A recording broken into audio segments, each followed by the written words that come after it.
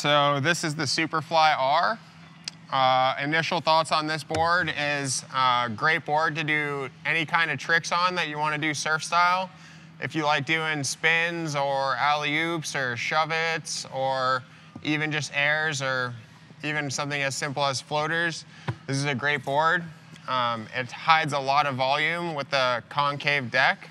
As you can see, the rail is pulled in, so it's pretty narrow, or pretty thin, I should say, at the edge, which is going to help bite into the wave better. And the rails are also, they have a little bit more of a rounded feel to them compared to some of the other boards. While they still do have that hard edge, as you go above that, it is rounded and that hard edge is tucked underneath.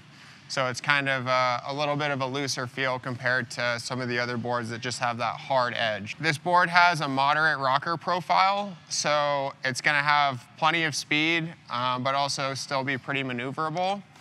As we come to the back of the board, we have this wing here that fades into our rounded tail.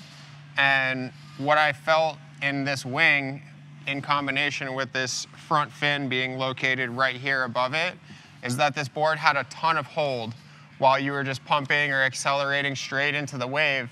But then as soon as you go to initiate any sort of turn, like let's say you want to do a 360, this board breaks loose super easy and spins on a dime, probably more so than any other board in the lineup.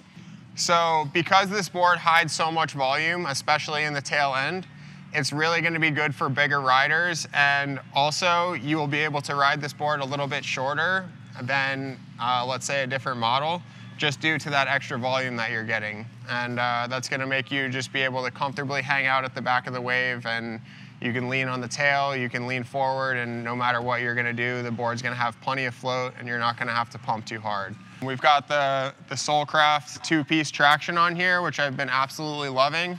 It's super soft on the feet. I think the arch support is the perfect height, and just all around the best traction I've ever used, to be quite frank. And